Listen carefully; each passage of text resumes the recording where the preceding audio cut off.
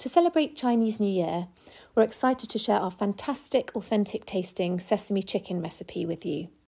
The chicken is fried to golden brown, crispy perfection, then tossed in a wonderful sweet and sour sesame sauce. There's quite a few steps to this recipe, but I promise it's well worth the effort. We start with marinating the chicken in rice wine, soy sauce, white pepper and ginger.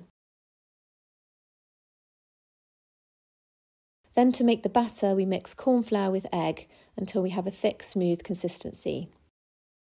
The batter goes in with the chicken, and then we can heat our mellow yellow cold-pressed rapeseed oil in a wok to a medium-high heat. The oil has a wonderful subtle taste, low saturated fat and a high smoke point, so it's perfect for shallow frying.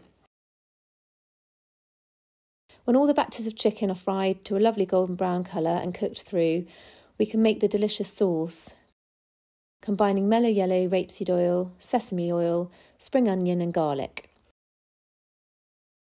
Then adding salt, white pepper and sugar. To finish the sauce, we add tomato ketchup and a corn flour and water mixture, stirring until the sauce becomes thick and shiny. The fried chicken gets thoroughly coated in the sauce, and a sprinkle with sesame seeds and spring onion is a lovely finishing touch before serving. This is a huge favourite in our house, so there definitely won't be any leftovers. For more delicious recipes, follow us and head over to our website.